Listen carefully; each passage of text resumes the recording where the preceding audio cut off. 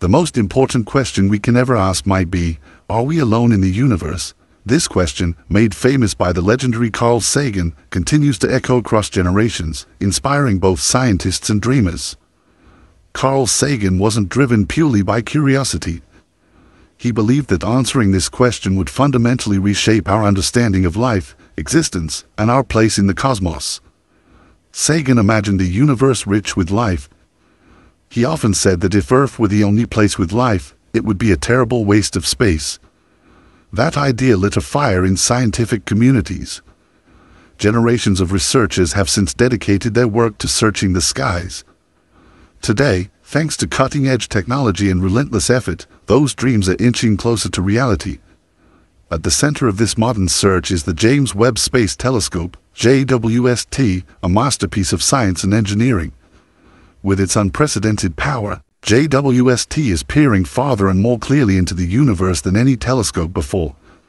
JWST is not just capturing stunning images of distant stars and galaxies. It works like a time machine, allowing us to glimpse the universe as it looked billions of years ago. But perhaps more importantly, it functions as a space-based spectrometer, capable of analyzing the atmospheres of distant planets. This ability represents a game-changing leap in the search for alien life. By examining the chemical fingerprints of exoplanet atmospheres, scientists can now search for the building blocks of life, even from hundreds of light-years away. One exoplanet in particular has seized the spotlight, K2-12B. Located in the constellation Leo, over 120 light-years from Earth, it orbits a small, cool red dwarf star named K2-18. What makes it fascinating is that it's situated within the habitable zone, the sweet spot where liquid water could exist. K2-18b isn't a rocky planet like Earth. It's what's known as a sub-Neptune, larger than Earth but smaller than Neptune. What intrigued scientists even more was its classification as a Hycean world, a term coined by Dr. Niku Madhusudan of Cambridge University. Hycean planets are a new category of potentially habitable worlds. They are believed to have hydrogen-rich atmospheres and global oceans hidden beneath thick cloud layers. These conditions could be ideal for microbial life to thrive. Using a technique called transit spectroscopy, scientists measured how starlight filtered through K2-18b's atmosphere during a transit. This method detects the specific wavelengths absorbed by different gases, revealing what chemicals are present. To everyone's surprise, JWST data revealed water vapor, methane, carbon dioxide, and possibly even dimethyl sulfide, DMS. Why is DMS so important? Because on Earth, it's almost exclusively produced by marine microorganisms. If confirmed, the presence of DMS would be the strongest biosignature ever detected on an exoplanet. Dr. Madhusudan called it a historic milestone, though he stressed this isn't proof of life, not yet. He emphasized that this is only the first step in a new era of astrobiology. Others in the field are cautiously optimistic. Dr. Sarah Seeger from MIT noted that we're now identifying planets that could realistically support living organisms. This moment changes our understanding of habitability. For decades, we assumed that only rocky planets with breathable atmospheres could harbor life. Now, we're seeing that life could potentially thrive in alien environments unlike anything on Earth. And it's not just distant exoplanets.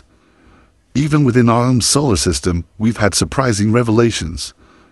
Moons like Europa and Enceladus harbor subsurface oceans, and Cassini's detection of organic molecules erupting from Enceladus proves life may not require sunlight or even land.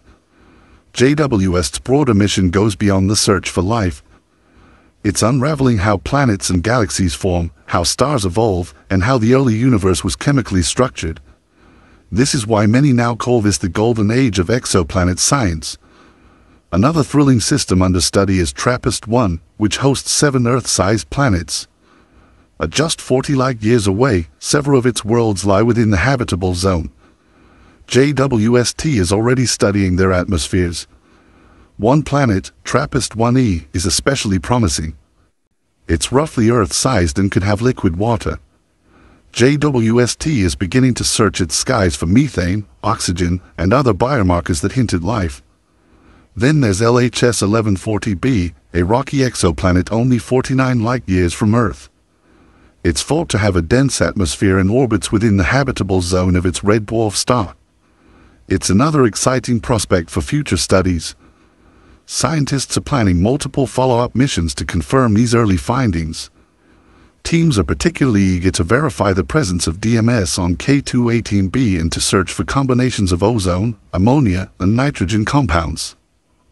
These chemicals, when found together, could build a compelling case for biological activity.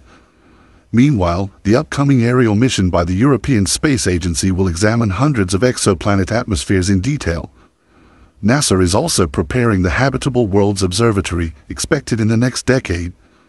Its mission: to look even closer at Earth-like planets around nearby stars and search for signs of liquid water, clouds, and maybe life. The scale of the universe defies comprehension. With over 100 billion galaxies, and each galaxy containing billions of stars, the odds of Earth being alone seem increasingly unlikely. Even if just a tiny fraction of stars host habitable planets, we could be facing millions of alien worlds, each with its own climate, chemistry, and potential for life. Dr. Jill Tarter, a pioneer in the search for extraterrestrial intelligence, reminds us that absence of evidence is not evidence of absence. She believes we're finally developing the right tools to detect real proof. Each new data point reshapes our understanding of how common life might be. Even discovering microbes on another planet would confirm that Earth isn't unique.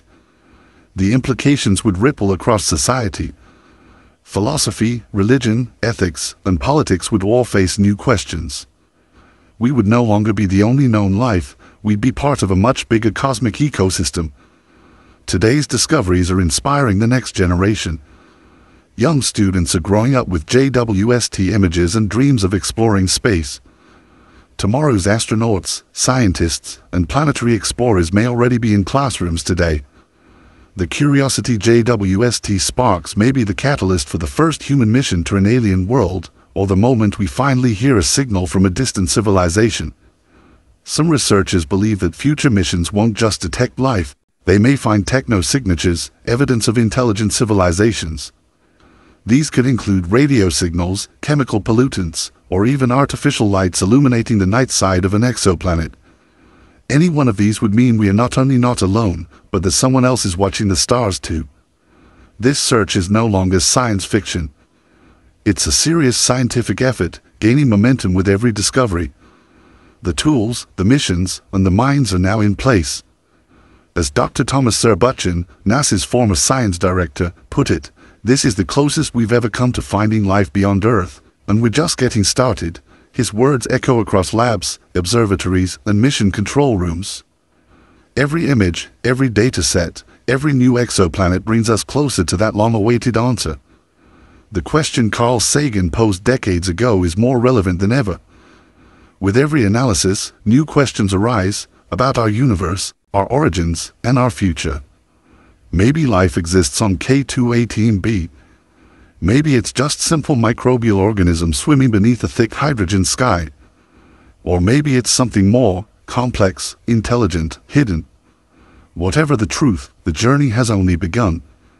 The universe is vast, beautiful, and full of possibilities. We must keep searching, keep questioning, and keep hoping. Because one day, we just might get an answer. Subscribe to our channel and thanks for watching.